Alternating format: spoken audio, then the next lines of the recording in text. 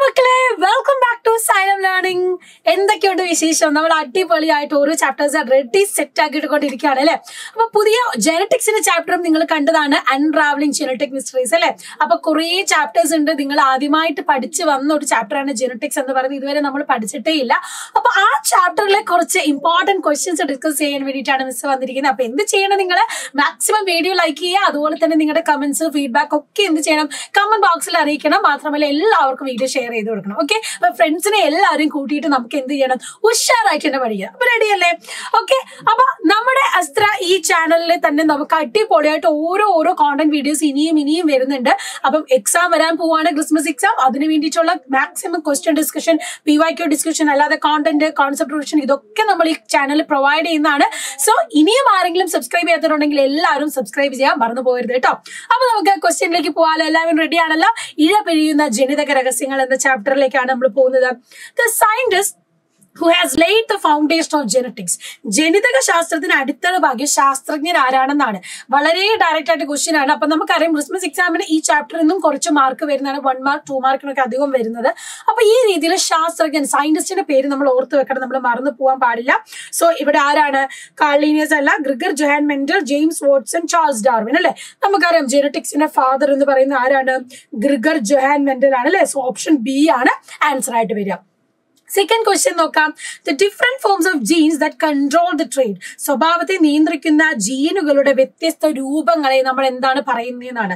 നമുക്കറിയാം നമ്മൾക്ക് ഓരോ ട്രൈറ്റുകളുണ്ട് അല്ലെ? നമ്മുടെ കണ്ണിന്റെ പ്യൂപ്പിളിന്റെ നിറമുണ്ട്, മുടിയുടെ നീളം, മുടിയുടെ നിറം, അതുപോലെ തന്നെ നമ്മുടെ നഖത്തിന്റെ നീളം, നമ്മുടെ സ്കിന്നിന്റെ കളറ്, നമ്മുടെ ഡിഫറെന്റ് ക്യാരക്ടേഴ്സ് കൊണ്ടാണ് നമ്മുടെ ശരീരത്തിൽ നിൽക്കുന്നത്. അപ്പൊ ഓരോ ക്യാരക്ടറിനെ അല്ലെങ്കിൽ ഓരോ ട്രൈറ്റിനെയും മനസ്സിലാക്കുന്ന അല്ലെങ്കിൽ അതിനെ ആ ഒരു ക്യാരക്ടർ കൊടുക്കുന്ന ആ ഒരു ഫോമിനെ, ജീൻസിന്റെ ആ ഫോമിനെ നമ്മൾ എന്ത് പറയുന്നു? നമ്മൾ അലിൽ എന്നാണ് പറയുന്നത്. എന്താണ്? അലിൽ. അപ്പൊ ആൻസർ എന്താ വരിക? ബി എന്നല്ലേ? അപ്പൊ നമ്മൾ പഠിച്ചതാണ്. ഇതുപോലെ നമുക്ക് ക്രോമസോംസ് ഉണ്ട്. അപ്പൊ ആ ഓരോ ക്രോമസോംസിൽ ഓരോ ജീൻ ഉണ്ട്. അപ്പം അതിൽ തന്നെ ഒരു പെയറിൽ തന്നെയുള്ള ഒരു ട്രൈറ്റിനെ നമ്മൾ എന്ത് പറയുന്നത്? അലിൽ എന്ന് പറയുന്നത്. ഓക്കെ, അടുത്ത ക്വസ്റ്റ്യനിലേക്ക് പോകാം. The genetic constitution of female. സ്ത്രീകളുടെ ജനിതക ഘടന എങ്ങനെയാണെന്നാണ്. നമുക്കറിയാമല്ലേ 44 പെയർസ് ഓട്ടോസോംസ് ആണ് നമുക്കുള്ളത്. അതല്ലാതെ 6 ക്രോമസോംസ് നമുക്കറിയാം എക്സ് വൈ എന്നാണ്. അപ്പൊ മെയിലിലാണെങ്കിൽ എന്താണ്? എക്സും വൈയും ആണ് മെയിലിൽ വരുന്നത്. ഫീമെയിലാണെങ്കിൽ എക്സ് ആണ് വരുന്നത് അല്ലെ? ഫീമെയിൽ ആണെങ്കിൽ എക്സ് ആ വരുന്നത്. സോ ഇവിടെ ആൻസർ എന്താ വരിക? 44 പ്ലസ് എക്സ്. അതാണ് നമ്മുടെ ആൻസർ എന്ന് പറയുന്നത്. എ ആണ് ഇവിടുത്തെ ആൻസർ. നാലാമത്തെ ക്വസ്റ്റ്യൻ നോക്കാം. The sugar scene in DNA. DNA-യിൽ കാണുന്ന പഞ്ചസാര ഏതാണെന്നാണ്. നമുക്കറിയാം അല്ലെ? DNA എന്ന് പറഞ്ഞാൽ എന്താണ്? ഡിയോക്സി റൈബോ ഷുഗർ ആണ് നമ്മുടെ ഉള്ളത് അല്ലെ? അപ്പൊ DNA എന്ന് പറയുമ്പോൾ എന്താണ്? ഇവിടെ ഡിയോക്സി റൈബോ ഷുഗർ ആണ് ഇവിടെ ആൻസർ വരുന്നത്. ഡിയോക്സി എന്ന് പറയുമ്പോൾ DNA. റൈബോ ഷുഗർ ആണ് ഇവിടെ വരുന്നത് RNA-യിൽ വരുന്നത് അല്ലെ? സോ ഡിയോക്സി റൈബോ ഷുഗർ ആണ് ഇവിടെ വരുന്നത് DNA-യിൽ നിന്ന് വരുന്നത്. ക്ലിയർ ആണല്ലോ? സെറ്റ് ആണല്ലോ? അപ്പൊ ഡിയോക്സി റൈബോ ഷുഗർ ആണ് ഇവിടുത്തെ ആൻസർ. ഇനി ഫിഫ്ത് ക്വസ്റ്റ്യൻ നോക്കാം. Fill up the blanks by observing the relationship between first pair. Pair നോക്കിയിട്ട് ഓരോന്നും റിപ്പീറ്റഡ് ആയിട്ട് ക്വസ്റ്റ്യൻ വരുന്നതാണ്. വേർഡ് പെയർ, പദബന്ധം മനസ്സിലാക്കിയിട്ട് കണ്ടുപിടിക്കാൻ. അപ്പൊ ഇവിടെ നോക്കാം. നമുക്ക് DNA-ക്ക് 2 സ്ട്രാൻഡ്സ്, 2 ഇഴകളുണ്ട്. RNA-ക്ക് എത്ര സ്ട്രാൻഡ് ആണെന്ന് ആലോചിക്കാം. അസോസിയേറ്റ് വിത്ത് റൈബോസോംസ് അസോസിയേറ്റ് ചെയ്തതിനാണ് നമ്മൾ RNA, റൈബോസോമൽ RNA എന്ന് പറയുന്നത്. അങ്ങനെയാണെങ്കിൽ അമിനോ ആസിഡിനെ ക്യാരി ചെയ്യുന്നത് ഏത് ടൈപ്പ് ഓഫ് RNA ആണെന്ന് എഴുതണം. മൂന്നാമത്തേത് ക്യാപിറ്റൽ ടി നമ്മൾ ടോളിനെയാണ് സൂചിപ്പിക്കുന്നത്. അപ്പൊ സ്മോൾ ടി എന്തിനെയാണ് സൂചിപ്പിക്കുന്നതെന്നാണ്. അപ്പൊ നോക്കാം. നമുക്ക് RNA എന്ന് പറഞ്ഞാൽ എന്താണ്? സിംഗിൾ സ്റ്റാൻഡേർഡ് ആണ് അല്ലെ? സിംഗിൾ സ്റ്റാൻഡേർഡ് ആയിട്ടുള്ളതിനെയാണ് നമ്മൾ RNA എന്ന് പറയുന്നത്. ഇനി റൈബോസോമുമായി ബന്ധപ്പെട്ടത് RNA ആണെങ്കിൽ അമിനോ ആസിഡിനെ കൊണ്ടുപോകുന്ന എന്താണ്? tRNA ആണ്. ട്രാൻസ്ക്രിപ്ഷണൽ RNA ആണ്, tRNA ആണ്. ഇനി ക്യാപിറ്റൽ ടി ഉയരം കൂടിയതാണെങ്കിൽ സ്മോൾ ടി എന്താണ്? ഡ്വാർഫ് പ്ലാന്റിനെയാണ് അല്ലെ? ഉയരം കുറഞ്ഞ പ്ലാന്റിനെയാണ് നമ്മൾ ഉദ്ദേശിക്കുന്നത്. ഉയരം കുറഞ്ഞതിനെയാണ്. അപ്പൊ ഓർത്ത് വെച്ചല്ലോ? ഓക്കെ. ഇനി ആറാമത്തെ ക്വസ്റ്റ്യനിലേക്ക് പോകാം. 3 മാർക്കിന്റെ ക്വസ്റ്റ്യൻ ആണ്. നോക്കണേ. Observe the illustration related to hybridisation of 2 types of P plants and answer the following. നമുക്ക് 2 പയറ് ചെടികൾ തമ്മിലുള്ള ഹൈബ്രിഡൈസേഷൻ നടത്തി കഴിഞ്ഞിട്ട് അവിടെ ഉണ്ടായത് നോക്കിക്കേ. ഒരു മെയിൽ പ്ലാന്റും ഫീമെയിൽ പ്ലാന്റും നമ്മൾ ക്രോസ് ചെയ്തപ്പോൾ നമുക്ക് കിട്ടിയത് capital R small r, capital W small w. ഈ ഒരു രീതിയിലാണ്. അപ്പൊ നമുക്ക് ഇവിടെ നോക്കാം. R എന്ന് പറയുന്നത് റൗണ്ട് സീഡ് ആണ്, സ്മോൾ r എന്ന് പറയുന്നത് ഫ്ലാറ്റ് സീഡ് ആണ്. ക്യാപിറ്റൽ W എന്ന് പറയുന്നത് വൈറ്റ് കളർ ആണ്, സ്മോൾ ഡബ്ല്യു എന്ന് പറയുന്ന റെഡ് കളർ ആണ്. ഇനി ചോദ്യം എന്താണെന്ന് നോക്കാം. Which are the characters express in the first generation? ഒന്നാമത്തെ ജനറേഷനിൽ അവിടെ എക്സ്പ്രസ് ചെയ്ത ജീനുകൾ അല്ലെങ്കിൽ എന്താണ് അവിടെ എക്സ്പ്രസ് ചെയ്ത ക്യാരക്ടേഴ്സ് എന്നാണ്. രണ്ടാമത്തെ which are the hidden characters in the experiment? ഈ ഒരു എക്സ്പെരിമെന്റ് നടത്തിയപ്പോൾ അവിടെ മറഞ്ഞിരിക്കുന്ന ഒരു ക്യാരക്ടർ ഉണ്ട് അല്ലെങ്കിൽ ജീനുകളുടെ ക്യാരക്ടേഴ്സ് ഉണ്ട്, അത് ഏതാണെന്ന്. Write the possible expression of different characters in next generation. അടുത്ത ജനറേഷനിൽ ഏതാണ് ഇവിടെ ആൻസർ വരിക എന്നാണ്. അപ്പൊ നമുക്ക് നോക്കാം. ഇവിടെ നോക്കിക്കേ, ക്യാപിറ്റൽ ആർ ക്യാപിറ്റൽ, ഇതാണ് ഫസ്റ്റ് ജനറേഷനിൽ ഉണ്ടായത്. അതിനെ സെൽഫ് വീണ്ടും ചെയ്യുമ്പോൾ എന്താ കിട്ടുന്നത്? ഇതിനെ ഇതുപോലെ നമ്മൾ ക്രോസ് ചെയ്ത് നമ്മൾ എന്ത് ചെയ്ത് പുനർ സ്ക്വയർ വരച്ചാണ് നമ്മൾ ഈ ഒരു ജീൻസിനെ എഴുതുന്നത് അല്ലെ. അപ്പൊ നമ്മൾ ഇവിടെ നോക്കിയാൽ നിങ്ങൾക്ക് കാണാം ക്യാപിറ്റൽ ആർ ക്യാപിറ്റൽ ഡബ്ല്യു. ഇതെന്താണ് വരുന്നത്? ഇവിടെ ആർ റൗണ്ട് സീഡും വരും, ഡബ്ല്യു എന്ന് പറയുന്നത് എന്താണ്? വൈറ്റ് കളറുമാണ്. അപ്പൊ ഒന്നാമതായിട്ട് നോക്കിക്കേ, ക്യാപിറ്റൽ ഡബ്ല്യു വരും. ഇവിടെ ക്യാപിറ്റൽ ഡബ്ല്യു സ്മോൾ ഡബ്ല്യു വന്നാലും എന്താണ്? വൈറ്റ് കളർ തന്നെയാണ്.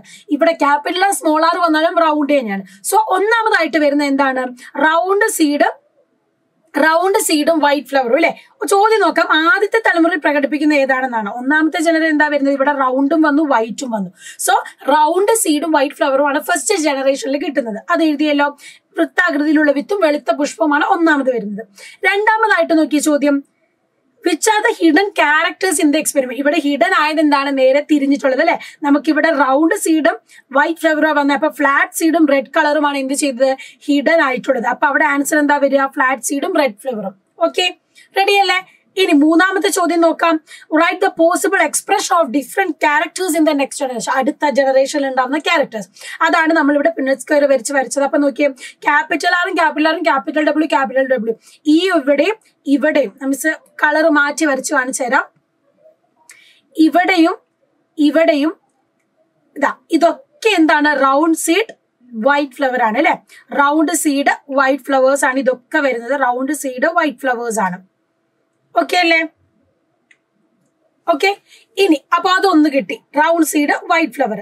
രണ്ടാമതായിട്ട് നോക്കിക്കേ, ഇവിടെ റൗണ്ട് സീഡും റെഡ് ഫ്ലവേഴ്സുമാണ്. സ്മോൾ ഡബ്ല്യു വരുമ്പോൾ റൗണ്ട് സീഡും റെഡ് ഫ്ലവേഴ്സും. ഇവിടെ നോക്കിയാൽ റൗണ്ട് സീഡും റെഡ് ഫ്ലവേഴ്സും ആണ് വന്നിരിക്കുന്നത്. അപ്പൊ രണ്ടാമതായിട്ട് വന്ന എന്താണ്? Round സീഡും red ഫ്ലവറും. മൂന്നാമതായി നോക്കി, ഇവിടെ ഫ്ലാറ്റ് സീഡും വൈറ്റ് ഫ്ലവറും വന്നു. ഫ്ലാറ്റ് സീഡും വൈറ്റ് ഫ്ലവറും അതല്ല ഇവിടെ ഉള്ളത്. ഫ്ലാറ്റ് സീഡും വൈറ്റ് ഫ്ലവറും, ചുവന്ന പുഷ്പവും പരന്ന വിത്തും ചുവന്ന പുഷ്പവും. ലാസ്റ്റ് നോക്കിക്കേ, ഫ്ലാറ്റ് സീഡും വന്നു, റെഡ് ഫ്ലവറും വന്നു. അതാണ് ലാസ്റ്റ് നിങ്ങൾ കാണുന്നത്, പരന്ന വിത്തും ചുവന്ന പുഷ്പം. ഈ രീതിയിലാണ് അടുത്ത ജനറേഷനിൽ ഉണ്ടായിരിക്കുന്നത്. ക്ലിയർ ആയല്ലോ? അപ്പൊ പുനഃസ്ക്വയർ വരയ്ക്കുന്നത് എങ്ങനെയാ നിങ്ങൾ നോക്കണം, ഏത് രീതിയിലാണ് എന്ന്. നമുക്ക് ഉണ്ടായി കിട്ടിയിരിക്കുന്നത് capital R, small R, capital W അല്ലെ. അപ്പൊ ഈ രീതിയിൽ കിട്ടുമ്പോൾ ക്യാപിറ്റൽ ആർ ഇത് തന്നെയാണ് നമ്മൾ എന്ത് ചെയ്യുന്നത്? സെൽഫ് ചെയ്യുന്നത് അല്ലെ. അപ്പൊ ഇത് നമ്മൾ ഇങ്ങനെ വരയ്ക്കുമ്പോൾ നോക്കിക്കേ, ഇതിനെയും നമ്മൾ ഇങ്ങനെ ക്രോസ് ചെയ്താണ് എടുക്കുന്നത്. ഓക്കെ, അപ്പൊ ആ രീതിയിൽ ക്രോസ് ചെയ്യുമ്പോൾ നമുക്ക് capital are small R capital W small R capital Y ഈ രീതിയിൽ കിട്ടുന്നത്. മനസ്സിലാവുന്നുണ്ടല്ലോ? അതേ സാധനം തന്നെയാണ് ഇപ്പുറത്ത് വരുന്നത്, കാരണം സെയിം സാധനമാണ്. അതാണ് നമുക്ക് ഇവിടെ കിട്ടിയിരിക്കുന്നത്. കണ്ടോ? Capital R capital W, capital are small R capital W, small W. ഇതേ സാധനമാണ് ഇവിടെയും വരുന്നത്. ഈ രീതിയിലാണ് ക്രോസ് ചെയ്തിട്ട് അടുത്ത ജനറേഷനിലേക്ക് എത്രക്ക് വരുന്നു എന്ന് നമ്മൾ മനസ്സിലാക്കുന്നത്. ക്ലിയർ ആയല്ലോ? റെഡി ആണല്ലോ? സെറ്റ് ആണല്ലോ? ഇനി അടുത്ത ക്വസ്റ്റ്യനിലേക്ക് പോവാം. Given below is an illustration of a cross conducted between red flowered and white flowered pea plants.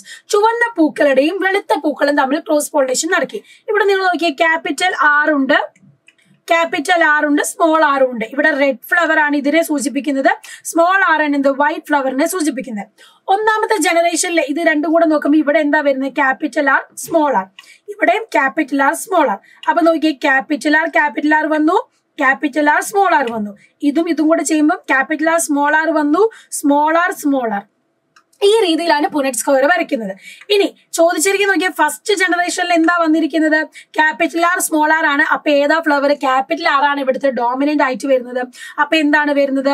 Capital R എന്ന് പറയുമ്പോൾ അത് റെഡ് ഫ്ലവർ ആണ് വരുന്നത് അല്ലെ. റെഡ് ഫ്ലവർ ആണ് വന്നിരിക്കുന്നത് ഫസ്റ്റ് ജനറേഷനിൽ. Red flower. Write down the ratio of plants with different characters in the second generation. Second generation എന്താ സംഭവിക്കുന്നത്? ഇതിനെ വീണ്ടും സെൽഫ് ചെയ്യുന്നത് അല്ലെ. അപ്പോഴോ ക്യാപിറ്റൽ ആർ വരും. ഒന്നുകൂടി ഇങ്ങോട്ടേക്ക് മിസ് വരച്ച് കാണിച്ചു തരാം. സെൽഫ് ചെയ്യുന്ന സമയത്ത് ക്യാപിറ്റൽ ആറിനെയും ഒന്നുകൂടെ സെൽഫ് ചെയ്യും. അപ്പൊ ക്യാപിറ്റൽ ആർ ഇതാ ഇങ്ങോട്ട് നിങ്ങൾ നോക്കിയോ, capital R capital R, capital are small R, capital are small R, small are small R. ഇതാണ് നമുക്ക് കിട്ടുന്ന നെക്സ്റ്റ് ജനറേഷനിലെ ആൻസേഴ്സ് എന്ന് പറയുന്നത്. ഇനി ഇവിടെ ആൻസർ എന്താ വരുന്നത് നോക്കിയേ. ക്യാപിറ്റൽ ആർ എന്ന് പറയുമ്പോൾ red, capital are small R എന്ന് പറയുമ്പോഴും റെഡ് വരും, ക്യാപിറ്റൽ ആർ സ്മോൾ ആർ എന്ന് പറയുമ്പോൾ റെഡ് വരും. സ്മോൾ ആർ ആണ് അവിടുത്തെ എന്താണ് ഹിഡൻ ആയിട്ട് വരുന്നത്. പക്ഷെ ഒന്ന് ഇവിടേക്ക് വരും, സെക്കൻഡ് ജനറേഷനിൽ അത് പുറത്തേക്ക് വന്നു, ഡോമിനന്റ് ആയിട്ട് വന്നു. അപ്പൊ ഒരെണ്ണമാണ് എന്ത് വന്നത്, വൈറ്റ് വന്നിരിക്കുന്നത്. അപ്പം ഇവിടെ ഇതിന്റെ ക്യാരക്ടേഴ്സ്, പുറമേക്ക് എക്സ്പ്രസ് ചെയ്യുന്ന ക്യാരക്ടേഴ്സിനെയാണ് നമ്മൾ ഡോമിനന്റ് എന്ന് പറയുന്നത്, അല്ലെങ്കിൽ അതിനെയാണ് നമ്മൾ ഫീനോടൈപ്പ് എന്ന് പറയുന്നത്. അപ്പൊ ഇവിടുത്തെ ഫീനോടൈപ്പിക് റേഷ്യോ എത്രയാണ്, 3 റെഡ് അല്ലെ, 1 2 3.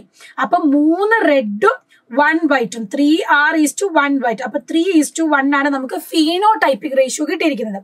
ഇനി ജീനോടൈപ്പിക് നോക്കിക്കേ, ജീനോടിപ്പിക് റേഷ്യോയും കൂടെ നിങ്ങളൊന്ന് മനസ്സിലാക്കിക്കോ.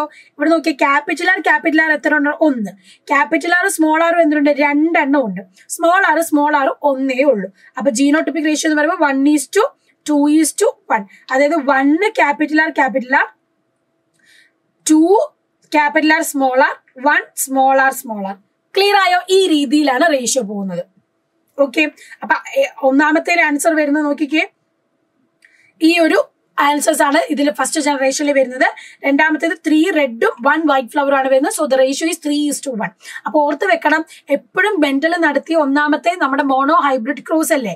അപ്പൊ മോണോ ഹൈബ്രിഡ് ക്രോസില് ഫീനോടിപ്പിക് റേഷ്യോ എന്ന് പറയുന്നത് എപ്പോഴും 3:1ഉം ജീനോടിപ്പിക് റേഷ്യോ എന്ന് പറയുന്നത് 1:2:1 ആയിരിക്കും. ഈ രീതിയിലാണ് പഠിച്ചു പോകേണ്ടത്. മനസ്സിലായല്ലോ? അപ്പൊ പുനറ്റ് സ്കെയർ വരച്ചിട്ട് അതിനെ ഫോം ചെയ്യുന്നത് മനസ്സിലാവുന്നുണ്ടോ? ഇത് എപ്പോഴും കൺഫ്യൂഷൻ വരുന്ന ഒരു ഭാഗമാണ്. ഇനിയും ഈ ചാപ്റ്ററിന്റെ ഡൗട്ട്സ് നിങ്ങൾക്ക് ഉണ്ടെങ്കിൽ അത് എന്തായാലും നിങ്ങളുടെ കമന്റ് ബോക്സിൽ അറിയിക്കാം. അപ്പൊ വീണ്ടും ബസ് നിങ്ങളുടെ ഡൗട്ട്സ് ഒക്കെ ക്ലിയർ ചെയ്യാൻ വേണ്ടിയിട്ട് വീണ്ടും വരുന്നതാണ്. അപ്പൊ കമന്റ് ബോക്സിൽ എന്ത് ചെയ്യണം, ഈ കാര്യങ്ങളൊക്കെ മെൻഷൻ ചെയ്യണം. ഒരു ക്വസ്റ്റ്യൻ കൂടെ നിങ്ങൾ കമന്റിൽ ആൻസർ ചെയ്യണം. ക്യാപിറ്റൽ ടി എന്ന് പറയുമ്പോൾ എന്താണ്, ടോൾ ആണ് അല്ലെ. ക്യാപിറ്റൽ സ്മോൾ ടി എന്ന് പറയുമ്പോൾ എന്താണ്, ഡ്വാഫ് ആണ്. ഇനി ക്യാപിറ്റൽ ടി സ്മോൾ ടി ആണ് വരുന്നതെങ്കിൽ എന്ത് ക്യാരക്ടർ ആണ് വരുന്നത് എന്നും കൂടെ കമന്റ് ബോക്സിൽ കമന്റ് ചെയ്യുക. എന്നിട്ട് എന്ത് ചെയ്യണം, ഈ ചാപ്റ്ററിലെ ഡൗട്ട്സ് എന്തെങ്കിലും നിങ്ങൾക്ക് ഡൗട്ട്സ് ഉണ്ടെങ്കിൽ ആ കാര്യങ്ങൾ കമന്റ് ബോക്സിൽ അറിയിക്കുക. മിസ് ആ കാര്യങ്ങൾ പറഞ്ഞ് വീണ്ടും നിങ്ങൾക്ക് വേണ്ടിയിട്ട് വീഡിയോസ് ഒക്കെ ചെയ്യുന്നതാണ്. അപ്പൊ എല്ലാവരുടെയും ഫീഡ്ബാക്ക് അറിയിക്കാൻ നമുക്ക് നെക്സ്റ്റ് ക്ലാസ് കാണാം. ബൈ.